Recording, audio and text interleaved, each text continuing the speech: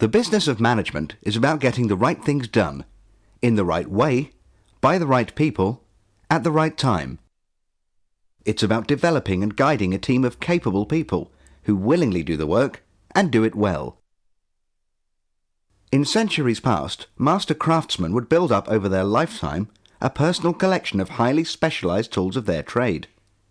In fact, it was said that you could judge the skill of a craftsman by the tools in his toolbox.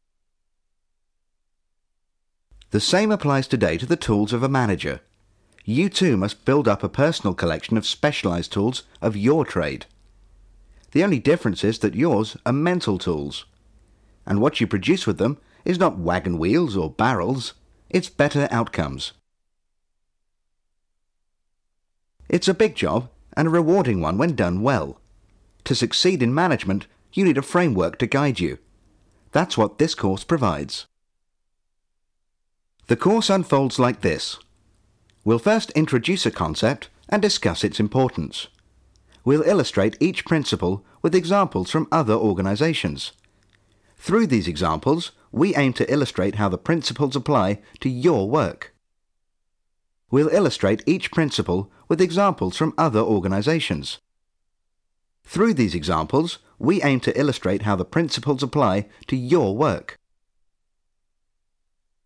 Throughout the course, we'll be asking you a series of thought-provoking questions about how these concepts might apply to your work.